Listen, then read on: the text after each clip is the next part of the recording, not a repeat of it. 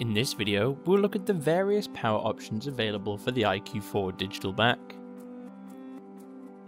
First of all, we can charge via USB-C. This can either come from a computer or from a powered socket in the wall. You will need about 13 watts of power to charge the digital back. Once we plug this into the digital back, we can see it will immediately start charging.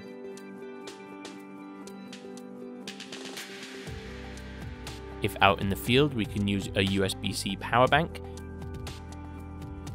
This is especially useful when using cameras that do not include power sharing.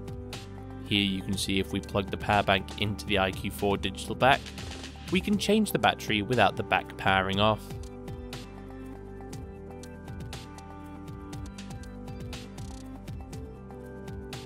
Depending on the voltage provided, this will either sustain the battery life or charge the digital back.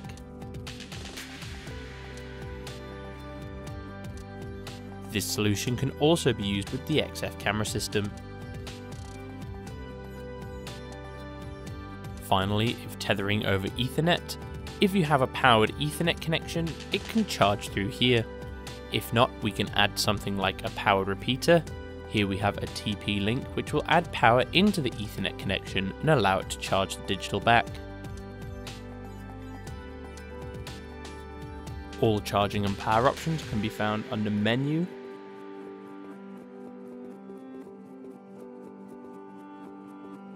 Power Management,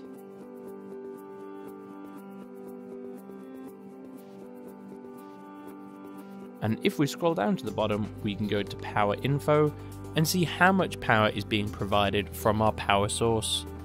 This will allow us to see whether the back will be charged or not.